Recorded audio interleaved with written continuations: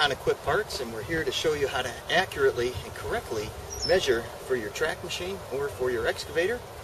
What we're going to do first is we're going to measure the width of the track, which would be simply taking a tape measure, measuring across.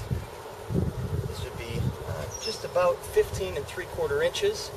Typically they use it in millimeters, but we'll convert that later for you when you give us a call.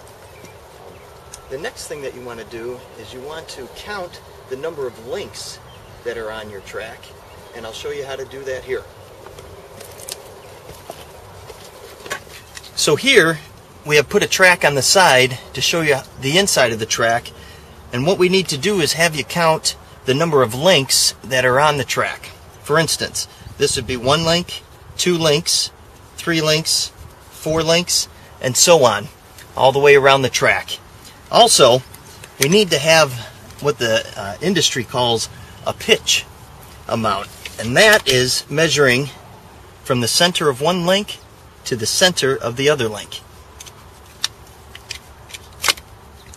We've got 2 3/4 inch for a pitch. So give us all that information along with your model number and serial number, and we'll be able to get you a price. So call us at 888-983-7847. Thank you.